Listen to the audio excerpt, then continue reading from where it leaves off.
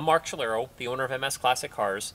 Today I'm going to present you an absolutely beautiful 1970 Ford Maverick Custom. I'm going to go into a little bit more detail with this car than I normally do with our YouTube videos. Normally we're just going over them very briefly and we're starting the car. But this car definitely deserves a little bit of recognition and understanding of what it's all about. I purchased this car from Magic Custom in Ohio.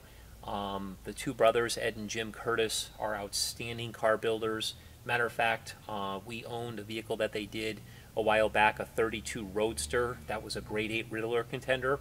So it gives you an idea of the quality of this particular car. When I bought the car basically was done. It was a 6-cylinder car with a column shift. It was just a really nice, kind of factory correct, somewhat factory correct restoration. When I got the car, I said it was just too nice and too cool not to turn into kind of a supercar. So I sent the car to High-Tech Fabrication, Mike Noons and crew down in Middletown, Rhode Island, and we basically completely redid everything regarding the engine, the transmission, the rear end, the braking system, radiator, steering wheel. We just went through this entire car. I invested almost $50,000 with High-Tech Fabrication, which is all documented with receipts.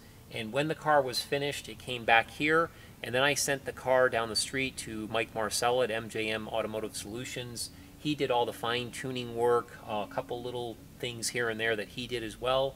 And then, of course, MS Classic Cars added their final touch with a few things on the car just to set it apart. So this car is truly a $100,000 restoration when you take what Magic Custom invested, what I invested with everybody that got involved. So it is a spectacular Maverick. You got to check this vehicle out on our website. There will be a full description with tons of photos. Just an absolutely magnificent piece. I'm going to go ahead and start the car and let you listen to how beautiful it runs. I'm also going to open up the exhaust from the rear too. It's got electric cutouts. Let you listen to it.